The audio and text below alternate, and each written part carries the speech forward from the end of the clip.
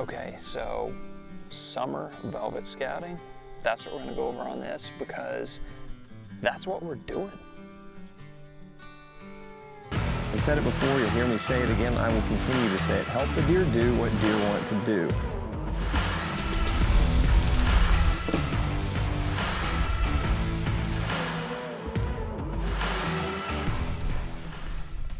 So I've talked in this episode many times about observing deer, watching, trail cameras.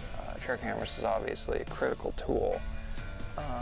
Observations from the stands, observations from scouting.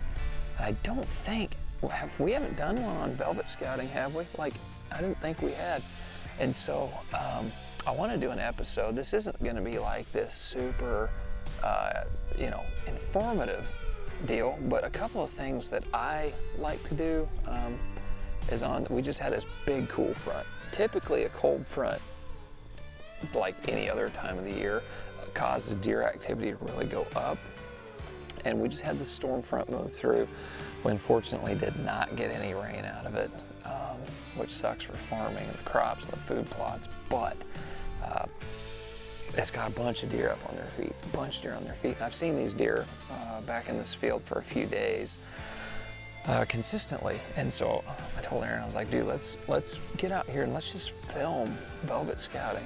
And so we are 560 yards. I used an app to tell me how, there's another deer that just came out. Anyway, used an app to range it, but we're about a little over 500 yards, and we're running our spotting scopes.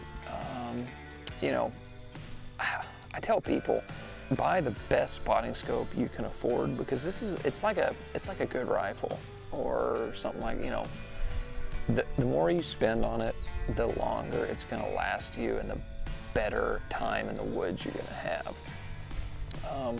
I don't get a lot of time to be in the woods anymore with job and family and all that. So when I'm out here, I really want it to be the best experience that I can. I use a mag view to be able to put my phone up here and get footage of whatever I'm looking at and scouting. It's a magnetic deal that goes on your phone. I actually need to move it over right there. And anyway, just your phone snaps to it. And there's a bunch of different kinds. Phone scope or Allin makes some good ones, I think. But MagView's the ones that I've been using for a while now, and I've just been super happy with it. So a good tripod, one of which I don't really have, but I'm gonna be getting one. To be completely honest with you. Anyway, but we're about 500-600 yards away from these deer, and we're just watching them. And I thought they were going to come out to the right, and they didn't. They came out of this totally different spot over here that I was not anticipating. And it's things like that, if I'm going to put a trail camera back there, I want to put it in a spot that has the most opportunity of capturing the most pictures of deer. Whoa. So, every single deer that came out on the exact same trail. All right, well, I am probably going to put a trail camera on that trail right there, for instance. Saved me a lot of time. Now, if you're running feeders or mineral sites, things of that nature, yeah, that's going to help you bring deer in. But if you're not,